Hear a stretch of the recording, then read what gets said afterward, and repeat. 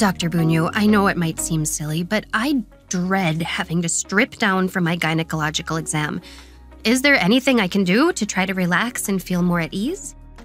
It's really common to feel uncomfortable at the thought of having to get undressed in front of a provider that you have just met or don't know that well. I feel like there's quite a few things that as providers we try to do to try to help you feel comfortable. The first thing that we always try to do is to meet you when you have your clothes on, because that's the easiest time to get to know somebody and to be able just to ask questions and concerns.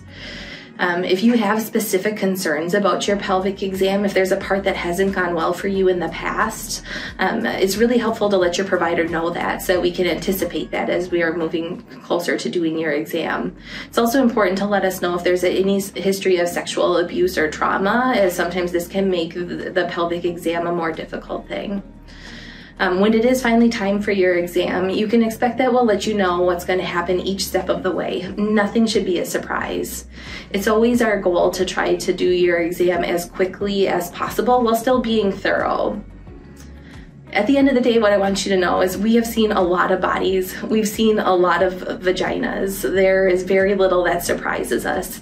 It doesn't matter to us if you have shaved, if you've waxed, if you've not done anything. It doesn't matter if you have vaginal bleeding or funny discharge.